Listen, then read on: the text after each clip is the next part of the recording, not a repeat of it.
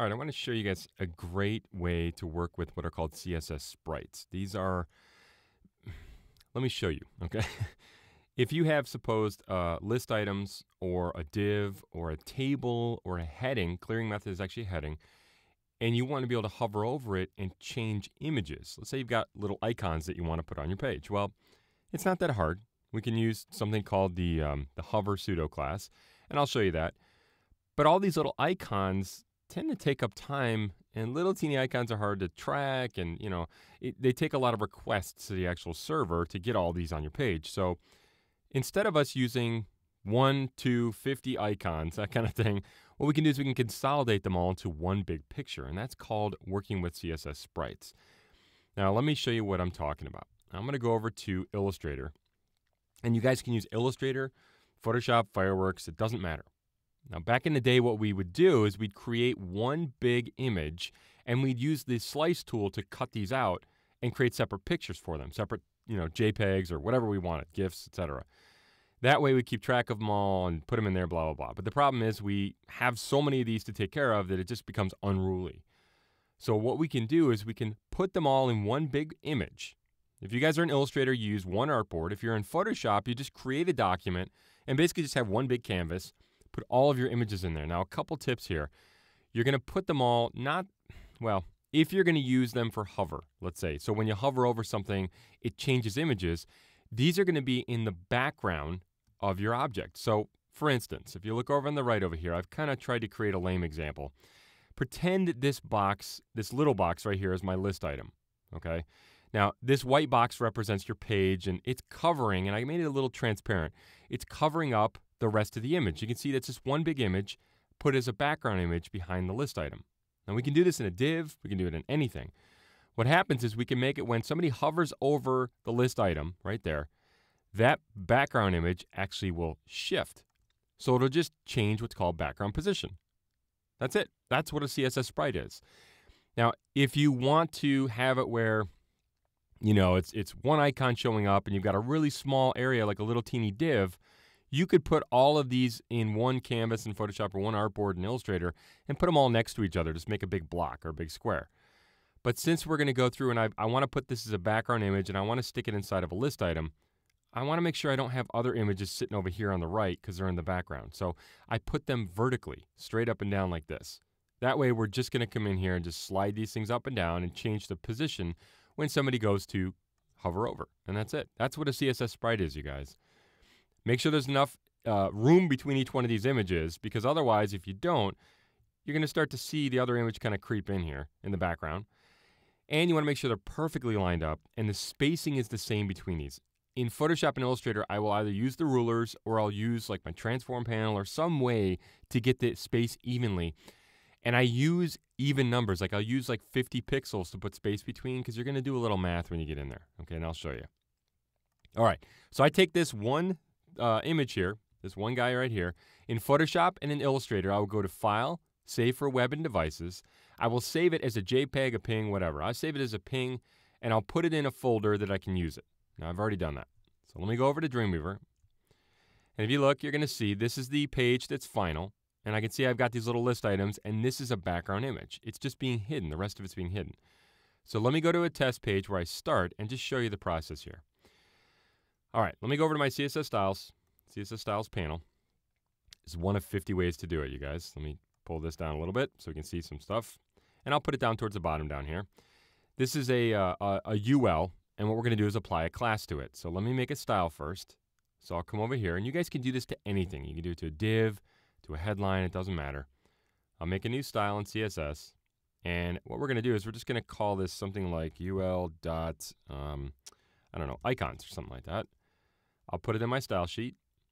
Now the class right there, that's a UL is the actual tag. Dot icons is the class. So we're going to say specifically focus on this one. And I'll show you how to do that in a second. I'll click OK.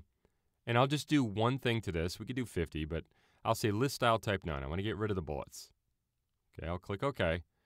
Now, we created a style here with a class. We've got to go over to this list and apply that class now. So my cursor's in it. I'll come right down here and click on UL. There's 50 ways to do this. You guys can do it in the code too. I'll go to Class in the Property Inspector, And you guys can see, if I take a look on here, there's icons right there. I'll click on that, and you'll see it automatically applied ul.icons right there, and it took away the bullets because that's the style I set. Okay, now we're going to create another style here. So I'm going to go over and make a new style for the list items. For each list item, we're going to put the background image in each one. So I'll come down here, click on the new CSS rule.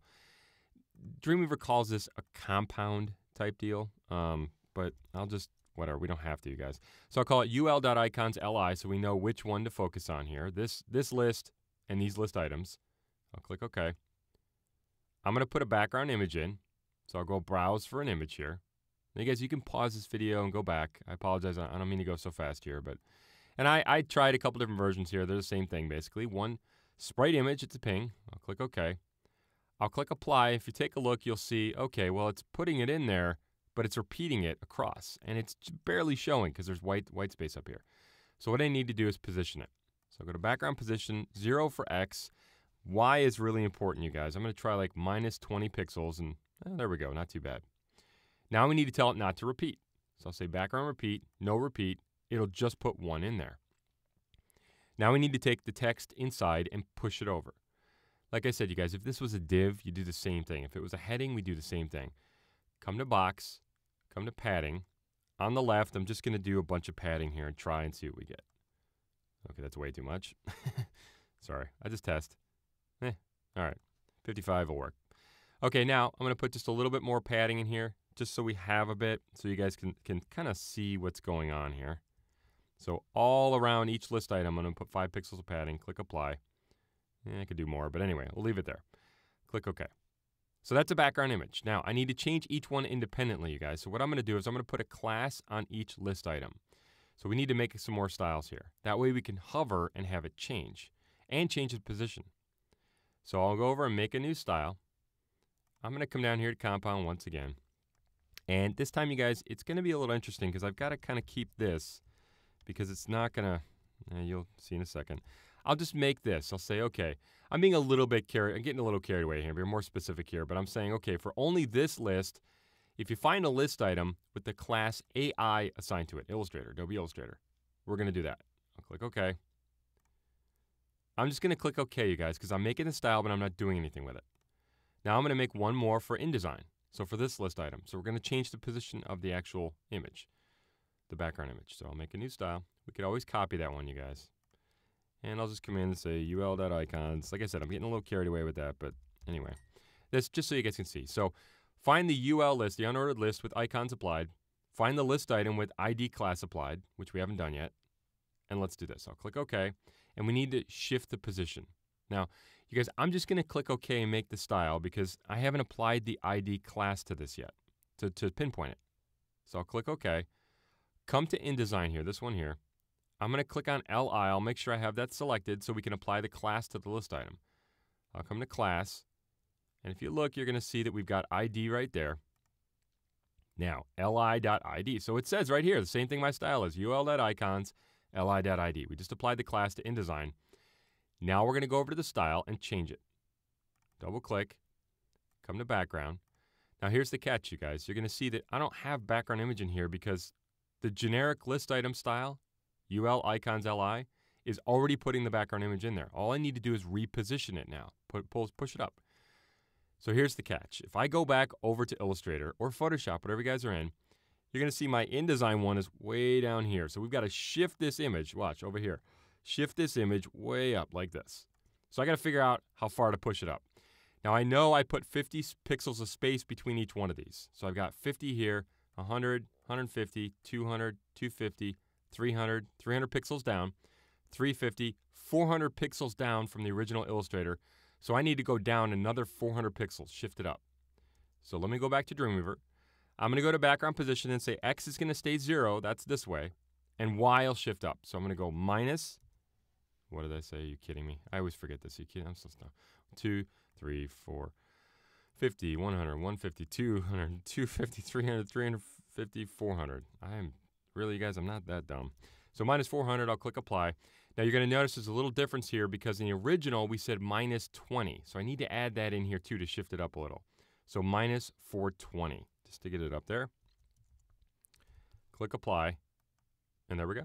So you guys are going to see the background image, I shifted it way up. Negative pushes it up. Positive pushes the background image down. And there it is. That's using the sprite. Now let's add a little something here. I want to make it when we hover, we actually shift it again, and we go down. If you watch, like, go over to Illustrator, we go down to the transparent one. Okay, so that's another 50 pixels down. So I'm going to make another style, you guys. Another style. And I'll just call it ul.icons. We can always copy paste these. li.id : hover. This is the catch. The :hover is a pseudo-class. You've seen that with links, a : hover. You know, a : hover, a : link, a : visit, etc. We can add these pseudo-classes to just about anything. If you had a div here, you could say div : hover, and it would say, okay, when you hover over the div, let's do something. So I'll click OK. And this works in all versions of IE except for 6 and earlier. Whatever. I'll go to background, and I'll just shift the background. So the background position, we had it at -420. That would keep the same image there, but I'm going to shift it up another 50. So we get the other image, so I'll go to -470. Click OK. I don't need to do the rest, you guys. It's already done. I will put an X in there, though, to make sure. 0. Click OK. You can't test it in here, so I'm going to go test it out. Firefox. Save all my stuff. And if you guys take a look, look what happens.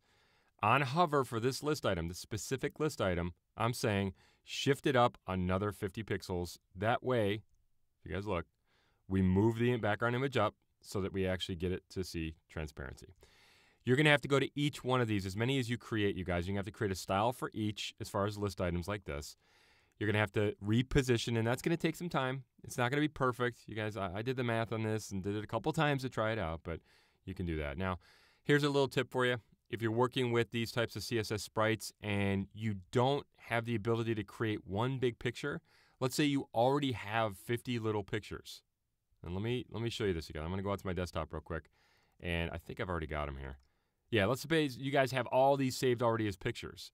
What you can do is you can take all of these and go out and send them to, seriously? Send to, there we go, sorry. Send to zip file, compressed zip folder. If you guys zip them, what you can do is you can go over to this website, SpriteGen, websiteperformance.org. You can upload the zip file, and what it'll do is it'll actually give you, if you watch, hold on. I'll go to my images folder here and find that thing. There's a lot of stuff we can set here. I'll just click Create Sprite and Image just to show you what this does. What it actually does, you guys, is it literally will give you all of the styles you need to create for your regular, they called it, the class here, Sprite AI Hover. You can see right there. And then we can actually create the styles from this, and they tell us the positions we need to move it. It's really cool. There's a lot of great things we can do with this, you guys, to get these in position. Anyway, some good stuff. That'll create one big image as well. So you guys can see it'll create one big image for you, one ping. You can download the sprite image and see what it actually looks like. Let me open this thing up. So it'll put them all together in one big picture. It'll give you the XY coordinates for the background images and all that stuff, and you can use it that way. That's in case you guys already have all the images together, but that's an awesome little feature. So anyway, this is a long tip. I apologize, but there you go, working with CSS sprites.